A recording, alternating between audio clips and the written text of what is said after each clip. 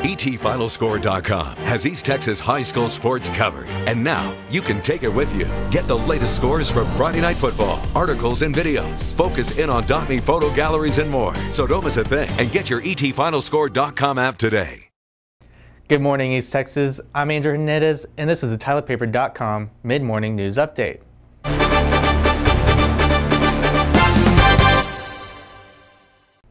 There are snakes on a plane. For real. Here's more. It actually happened. A plane had a problem with snakes. All right, one snake, but would you be happy about that?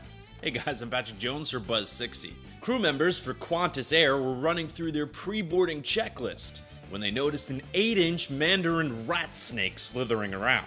That was it, flights canceled. The airline did right by the passengers trying to go from Sydney to Tokyo by putting them up in hotels for the night and getting them a non-serpent infested plane the next day. Right now, Qantas has no idea how the snake, which isn't native to Australia and can grow as large as 4 feet, got on the flight. Look for the crew member wearing the Slytherin cloak. Unfortunately, the snake was put down because of concerns that it's an invasive species to Australia. The plane will be fumigated to make sure any other snakes on board are knocked out. Despite Samuel L. Jackson's suggestion, they use makeshift hairspray and lighter flamethrowers. The man likes to be sure. Lindsay Lohan's mom is due in a New York court on a DWI charge, and an Emmy telecast won the biggest audience in 8 years. That and more in the AP Showbiz Minute. AP Showbiz Minute. Lindsay Lohan's mum is due in court Tuesday on a charge of DWI. Dina Lohan was stopped earlier this month in Long Island, and a breath test showed her blood alcohol level was more than double the legal limit. The arrest comes just months after her daughter completed her latest stint in rehab. Sunday's Emmy telecast pulled in the biggest audience in 8 years. Preliminary figures indicate the CBS broadcast averaged 17.6 million viewers compared to 13.3 for last year's show on ABC.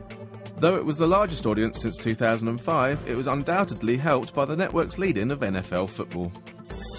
Rather than stress on the eve of releasing his third album, Drake helped launch new video game FIFA 14. The Canadian rapper took on and beat New York Red Bulls soccer player Tim Cahill, though he did admit to using Spanish giants Real Madrid. He'll be hoping new album Nothing the Same will perform just as well. This is Sid Dixon with AP Showbiz Minute.